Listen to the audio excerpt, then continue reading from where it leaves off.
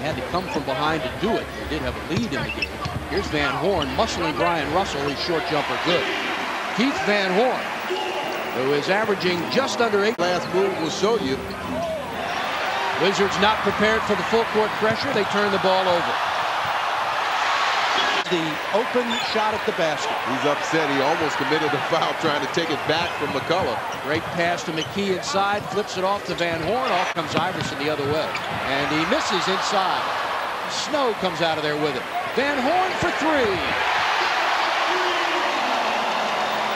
Well, neither one of these teams are shooting. Iverson around everybody. Lays it inside to Van Horn. Short jumper good. So small lineup in a sense for Washington. Jeffries at 6'11 and a half. Guarding Van Horn, who drives. And that shot partially blocked. Kind of understand why that trade with both Todd McCullough and Van Horn, particularly Van. Larry Hughes spots an opening, drives, no call.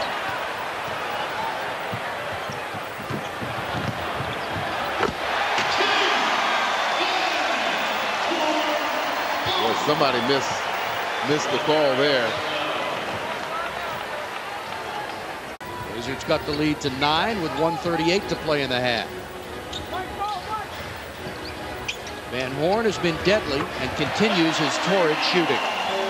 He has destroyed the Wizards in the past. The shot over Eric Snow. Let's hope that's a sign of more to come. This time last year, the Wizards had a record of just 2-8. Here's Van Horn, and he continues his hot shooting. Russell streaking to the basket. Lost the ball, and he wanted a foul. He's all over Phil Robinson. Snow the other way. Inside Van Horn. Score the goal. He's fouled on the play.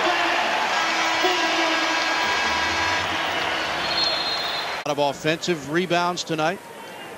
They've outboarded the Wizards 31-25.